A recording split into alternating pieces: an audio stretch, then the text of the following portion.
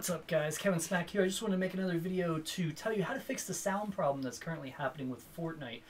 So if you're having a problem, basically you can hear everybody but no one can hear you.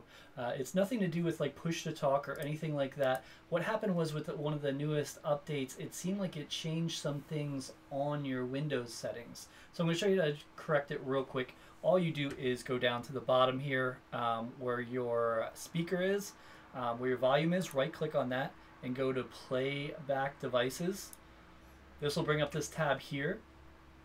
So the speakers is what I'm using, but I also have my headset here. So what you do is you click on it and then you right click on it. When you go to right click on it, what you need to do is choose set as default communication device.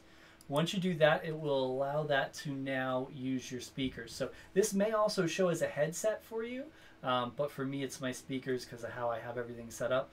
But if it's your headset and it's already checked, it's not set as default, it's set communication device as default. So here's that option one more time, set as default communication device. So if I did it here and then I went back, this is what it did, it switched it. So I had to go back to my main, which is my default, and set as default communication device. Once you do that, click OK, and you're in. That's it. That fixes the communication issue. So guys, hopefully you'll be able to chat and not go crazy, and have a good one. As always, smack out.